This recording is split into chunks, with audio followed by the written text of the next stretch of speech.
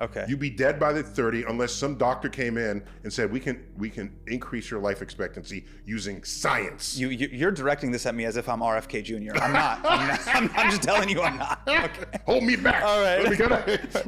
Okay. So, yes. So, I greatly look forward to what advances those will bring. And even though you have bad actors involved, and that can be mean bad things, I'd like to think that the positives at all times will outweigh the negatives.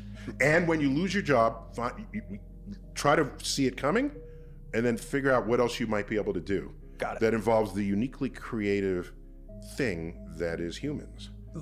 By the way, have you tried to tell ChatGPT, tell me a joke in the style it sucks. of... It fucking sucks. It's bad. It's garbage. No, tell me a joke in the style of Hasan Minhaj. Okay, have you done that? Whack. Garbage. Basura. Trash. It'll probably get better. And it wouldn't give me, when I would say, hey, give me riffs on this, the way I went off the top of the dome. Right. Yeah. And I pay premium for Grok 3. Okay,